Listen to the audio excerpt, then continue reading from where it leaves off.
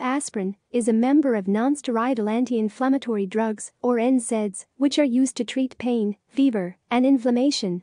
And aspirin is commonly used as an antiplatelet medication due to its ability to inhibit platelets.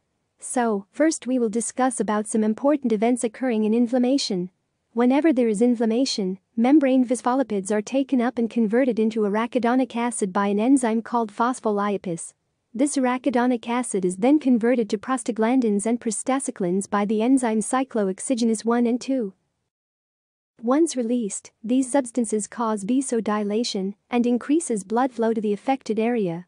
They also attract immune cells, especially neutrophils and lymphocytes, and further aggravate the immune response. And they act on the hypothalamus to set the temperature set point at a higher degree, causing fever. They also act on the nociceptive neurons and lower their threshold for painful stimuli. In addition, prostaglandins have other functions as well. These include inducing the secretion of protective mucus in the gastric mucosa, enhance uterine contractions, and reduce gastric acid secretion.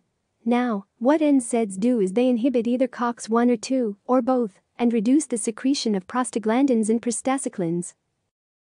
Aspirin, also known as acetyl salicylic acid, was originally introduced as an anti-inflammatory agent. However, its usage as an anti-inflammatory agent is now replaced by better-tolerated NSAIDs.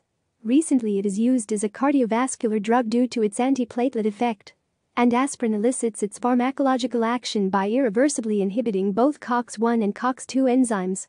Aspirin is usually taken perorally, and a major proportion of the drug is absorbed by the small intestine. Its oral bioavailability is about 75%, and it is available as suppositories and IV preparations as well. Once in the bloodstream, aspirin causes inhibition of platelet function. To understand this, we need to recall the function of prostaglandin in platelet aggregation.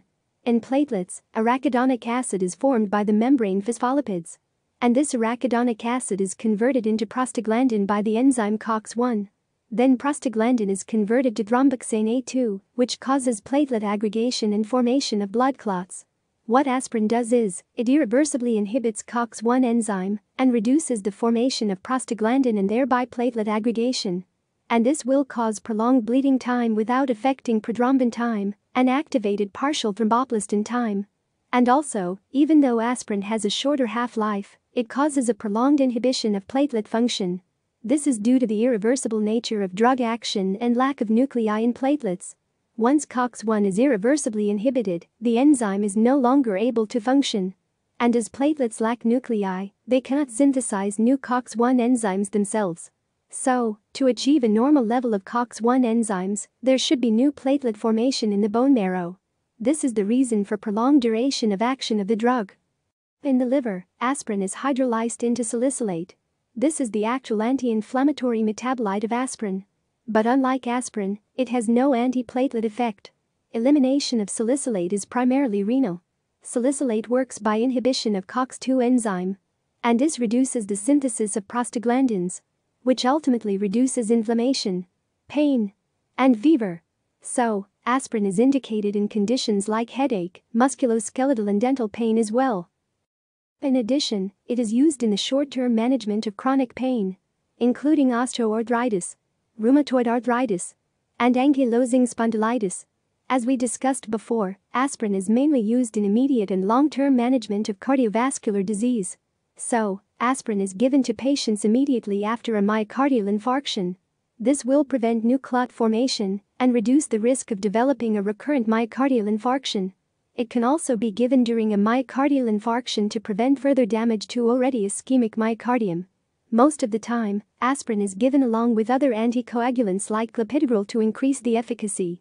Aspirin is also used as a prophylactic treatment for the patients who are at risk of developing thrombosis with other risk factors like dyslipidemia and diabetes mellitus. Now let's see some common adverse effects of aspirin. Inhibition of COX-1 enzyme in stomach will reduce the amount of cytoprotective prostaglandins, which can cause gastritis, gastric ulcers, and GI bleeding.